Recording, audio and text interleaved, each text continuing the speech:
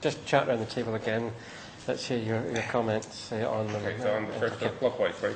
Yeah, let's... I'd start with number 4409, which I would probably make a special release and call it Battlefield Whiskey or Hunter's Whiskey or whatever, because it's so much sulfur, gunpowder on the nose, and Ian has added a lot of water, much more than I do.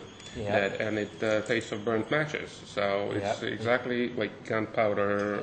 It's quite distinctive, I agree. That's the most cherry sort of. We would definitely, I think they would definitely discard it for this bottling. But if a special like gunpowder bottling would be made.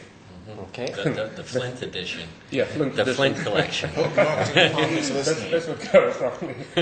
Now, the two other guys, I think these are great, both of them, 84 and 14, and actually I'm at loss which is my more favorite, because in 14...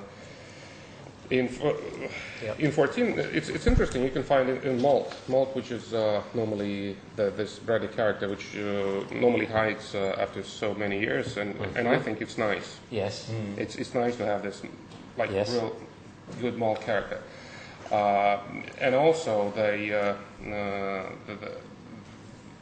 not the palate, but the palette of aromas is very different from others. If normally you get fruity, here it's more floral and like white flowers, spicy. So the bouquet of this whiskey is really fantastic, really interesting. It just tastes of a little bit of lemonade. It's got like complex and unusual flavor. Yes, that's what I like it.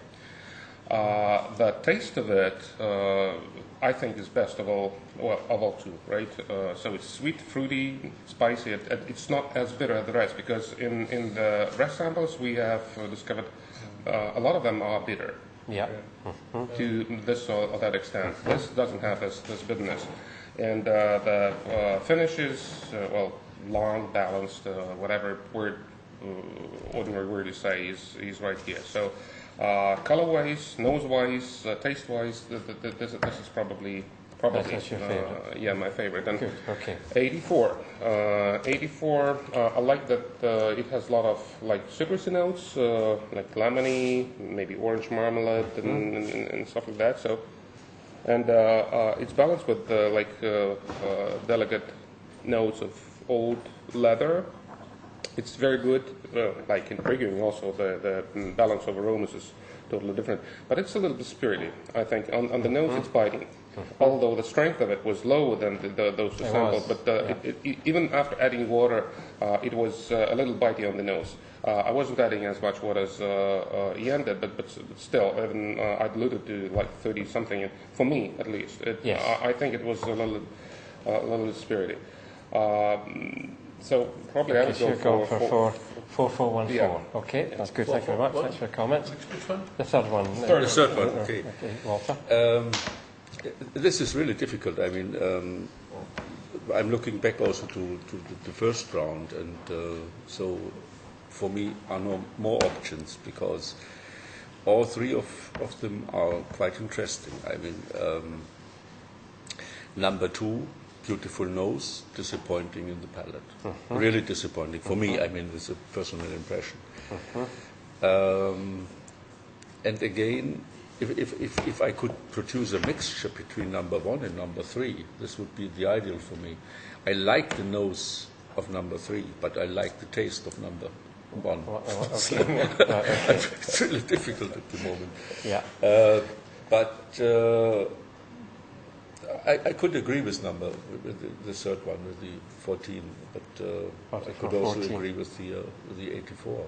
Okay. Well, good. For me it also. I couldn't make up my mind which one. But still, we have the first number 3 of the first round. Yes. Okay. So it will not be an easy decision at the moment. But no. Okay. Jimmy? So we're discussing is it 3 or all 6 now? But let's just carry on with the 77s. About the number 2, I mean, what I was thinking about, because of this bitterness at the end, shouldn't I try it with dark chocolate or with one of my favorite espressos? Probably would work, huh? would be a whiskey for a very special occasion, for my 4 o'clock espresso. Yeah. That's a very specific market you're Yeah. targeting. You'd have to have a lot of explanatory notes on the label, I think. For the next 60 days, I would have a whiskey for my espresso. That's it. Well, The how Italians many have espresso a, have But a it name for is that. what I think Just they for call the a niche 4 o'clock market. one. Right? Cafe Concretto. There's something to be said there. For the last one of the day, when I start with chocolate and espresso and this. I think about cigars also. Cigars also work with a bit of aftertaste. Yeah, that's a Very nice. Cigar, probably for the cigar, I would go for that one. Yeah, Yeah, because Yeah. it has this leathery tobacco yeah. impression for me. Because if it's just fruity, it's just the tobacco is lost, Yeah. or the whiskey is lost in tobacco. Yeah. Okay, fair enough. So, Jimmy, We should, what do we should you try think to yourself? find out, but do we have smoking I mean, bags? of the three, I found number two to obviously be the most unique. Yeah, I think we all saw that. And racy and Yeah. just off the beaten path, and definitely not something that I would expect, perhaps, Yes. from this house. Yeah. And in that sense, I didn't enjoy it the most out No, of the three. okay. I tended to enjoy the last one, 1-4, the most. Again, it was a strong battle between 8-4 and 1-4. And I'm shocked and surprised that 09 and 1-4 were so different. on the same day, Yeah. and so different. And yet, 8-4 and 1-4 have a common thread. I particularly preferred 1-4 for all of the qualities: the nose, the taste, the finish, and also, I really am kind of getting around Walter's point about what the house does or what you're known for, and perhaps if you're able to sticking to that, and also providing something that's unique. And we all know that if we don't, we need to grow and change, or we die. And I think that 1-4 really is I found it to be amazing, excellent, elegant, beautiful, and yet still having lemon. And I got lemon, and then I got leather. Like Right, that, okay. that's It is, very it's cool. the opposites on Yes, exactly. It is. Yes, Yeah. I wrote lemon thyme, lemon balm, and then I wrote unbelievable, Yeah. and then leather. Yes, Like, okay, yeah. And even if you want to dig deeper, that's bergamot. It has a distinct lemon flavor, Yes. Yeah. Yeah. which is very cool. Yeah. Okay. That's unusual. Certainly. Yeah. Yeah. Yes. Yeah. Very good. Thank you very much. That's good comments. Thank you. Gavin. As I'm always last, there's not much for me to say. Everybody's used all the descriptions by the time it gets As long to as me. you agree with everyone else, that's all that I matters. totally disagree. That's it. Well, no, like the rest of the panel, I discounted 44009 simply because it was too unusual, too sulphury on the nose. Yes. Interesting for an independent bottling, perhaps, something like that, but not for what we're looking for here. Again, like everybody else, between the other two, very, very close. They're both beautiful whiskies. Yes. I would have opted for the first one, 4084. I thought it was very slightly more complex. I liked there's a kind of delicate smokiness to it, as well as the leather coming through on the nose and on the palate. I got a kind of persistent smokiness with that I didn't get perhaps with 4414. Having said that, I'd be happy with either of those. I think they're both lovely whiskies. Yeah. Okay. Thank you. Okay. Well, I think I said at the beginning, I agree 4409 is more typical of it's almost typical of a first sherry cask, because it is really quite oaky, and it has got that sort of sulphury sherry note you might get from a first fill sherry cask, although it probably isn't a first fill sherry cask.